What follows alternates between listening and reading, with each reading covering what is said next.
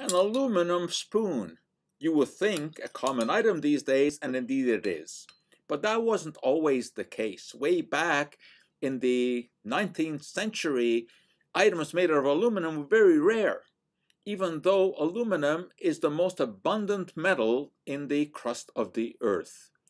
But until Charles Martin Hall found a way to isolate aluminum from other elements in the Earth's crust by passing an electric current through a solution of aluminum oxide, it was so rare that Emperor Louis Napoleon III actually had a set of aluminum dinnerware made for his most exalted guests. However, if you were just a commoner, you would be served with gold cutlery. These days, of course, we reserve the use of gold cutlery for very special events, such as the wedding breakfast for your daughter who has just gotten married. Yes, that is indeed a very special event. All right, I think you know that it isn't real gold. This is actually polystyrene that has been pigmented to make it look like gold. I'm not sure exactly what the pigment is. There are all kinds of ways to arrive at the gold color.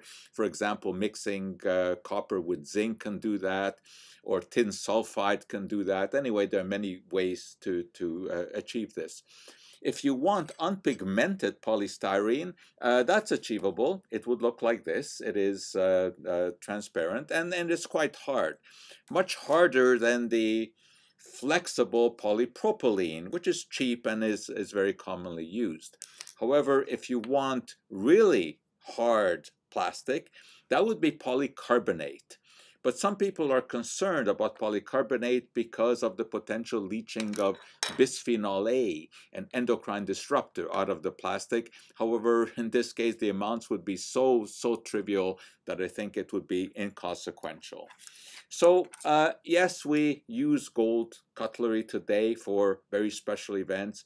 But the truth is, I'm not in favor of using any kind of disposable cutlery, whether it's gold, transparent, or polypropylene, because there are serious environmental issues with the overuse of plastics. They get disposed of in an improper way and end up in the environment. So, as you might suspect, I don't really like using disposable cutlery, except for very special events. I, of course, do favor using regular cutlery that can be washed and reused, and obviously I have my own preferences of the kind of cutlery that should be used.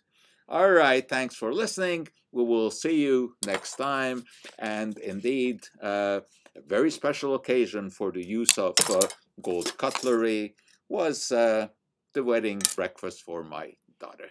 See you next time.